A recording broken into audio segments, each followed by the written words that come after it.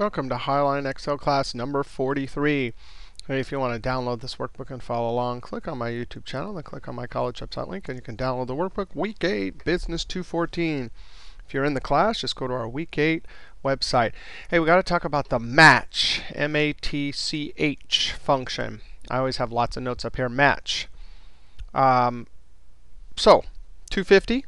We want to look through this list and find the approximate match. So it bumps into the first biggest one and jumps back here and tells us, the match tells us, hey, that's the third item in the list.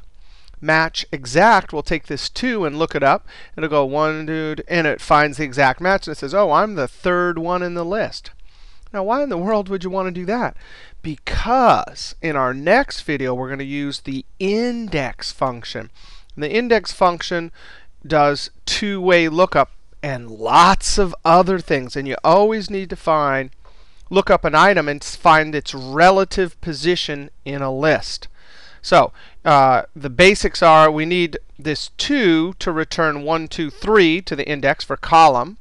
And using this 250, we need to return 1, 2, 3 for the row reference. And the intersection will tell the index function, boom. But let's just look at the match. It's the relative position in a list, or the ordinal position. Equals match. The lookup value is going to be this, comma. The lookup array is going to be this, comma, and the match type. Now, for lookup, there are 3 different ones. If I could scroll up just a little bit. Exact match and 1 are exactly like VLOOKUP. This is an exact match. This is an approximate match. When it bumps into the first biggest value, it jumps back to the next row. That 1, just like we saw with VLOOKUP. We'll do this -1. That finds the first smaller number and then jumps back. But we'll do that one a couple tricks down into index. But let's just try 1. Now, just like VLOOKUP, if you leave this one off, it'll do approximate match. And again, so let's leave it off and see if the match can do its thing. 3. The algorithm is the same as VLOOKUP. It runs down, bumps into a bigger value, and jumps back. Now, actually, remember, as we talked about before, it says greater than. Is this greater than or equal to? Is this greater than or equal? Is this greater than or equal? No. So I'm going to go back here. Now let's do exact match. We're going to click on this one. Where are we going to look it up? Lookup array. This whole one right here. Comma. And now we have to do 0 because we want an exact match. And it says 3. Now, if we change this to 4, that gives us 5, 0 to 4. And if we change this to 660, it returns 7. And now I'm going to do bigger. Just as we did in our VLOOKUP, we examined all the options. And sure enough, it finds 8 right there, bigger. Match, very important. Let's look at a great use just with match all by itself, not even without index. Can we ask the question, is this item in this list? And then is this item in this list? And then is this item in this list? Lots of people like to do this because then they like to filter or extract the data. If it's over here, we want to do something with it. So watch this, equals match. Lookup value is going to be this right here, comma. The lookup array is going to be this, comma. And the match type, well, we're looking up words, so I'm going to say 0 for exact. Now think about this. What does match do? It returns the ordinal position. Control Enter. Double click and send it down. Aha. So what does NA mean? NA means not available. So we have, well, that's not right. I forgot to lock the cell references. F4. F4 to lock it in front of the row reference. Control Enter.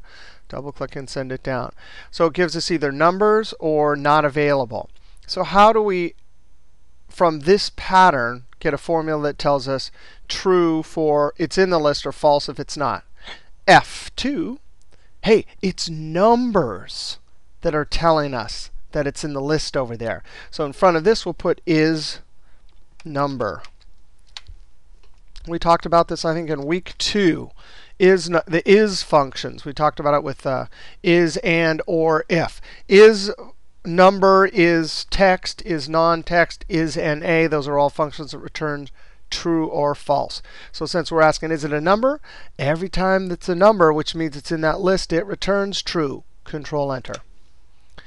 What about not in list? I'm just going to copy this match right here, Control C. How about is there an ISNA?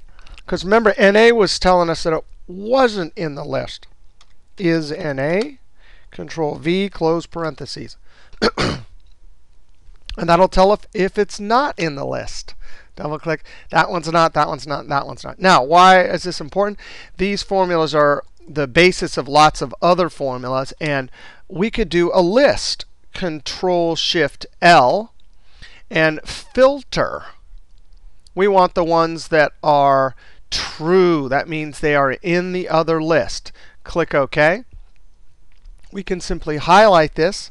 And with filter, you can copy. And then I'm going to come down here and paste. I'm going to say is in list 1.